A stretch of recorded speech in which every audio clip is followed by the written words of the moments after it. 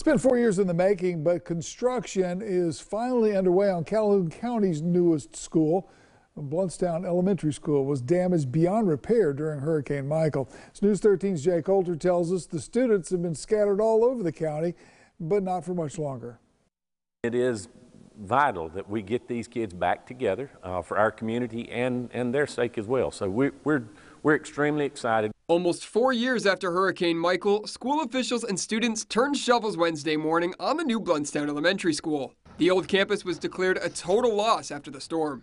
Behind me are the remnants of the pre-K wing of the old Blountstown Elementary School before demolition started around a month ago. After the storm, the elementary students were spread out over as many as 4 different locations. Kindergarten and first graders are now learning at a campus made up entirely of portables. Principal Jonetta Dawson is anxious to have all the students back in one centralized location. This will be beneficial not only for the faculty and staff, but also for parents.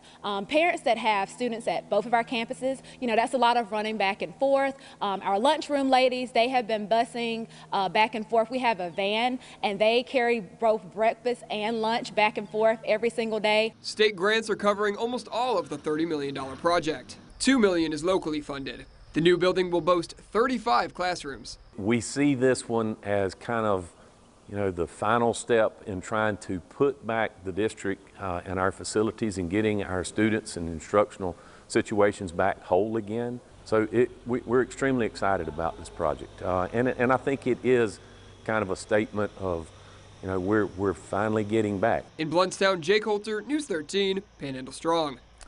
School officials are hoping the new building will be open in time for fall of 2024.